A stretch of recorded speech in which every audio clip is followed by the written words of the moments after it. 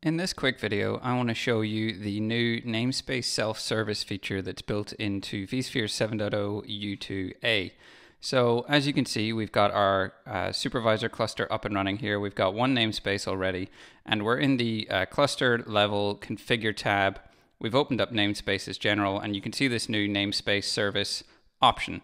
So if we turn this on, it'll say, okay, you've already turned this on before. We're going to reactivate it with the existing settings because, I've set this up before, so that makes sense.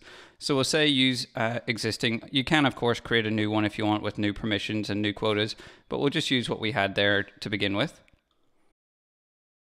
Okay, so as you can see, it has been activated. I can, of course, edit the configuration here. So you can see it's currently 10 gigahertz of compute, 20 gigs of memory, 100 gigabytes of storage, and then the storage class that is being allocated from. You can also choose what network these namespaces get created in by default.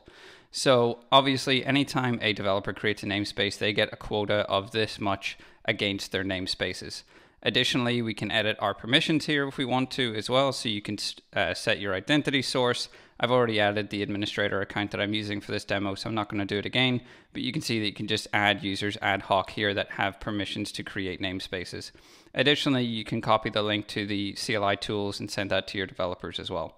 So what we're going to do here is go into my terminal, and I'm already logged into this cluster, so if I do a kubectl create namespace test, what you should see on the left hand side here is that test namespace get created inside of vSphere with Tanzu, and there it is. So if we click on that test namespace, you can see it's now up and running and active. It's got the limits and quotas that we assigned to it, so 10 gigahertz compute, 20 gigs of memory, 100 gigs of storage. It's also got the new VM service feature enabled by default. If you want more information on that, check out the link in the description. And what we're going to do here is disable it just to show you what happens whenever you disable this feature as well. So if we go back into our namespace service, we choose disable. So it says existing namespaces will not be affected. So that test namespace will stay around. Developers won't be able to create new namespaces, but they will still be able to delete the namespaces that they've created. So if we click deactivate here, what you'll see is the service gets turned off.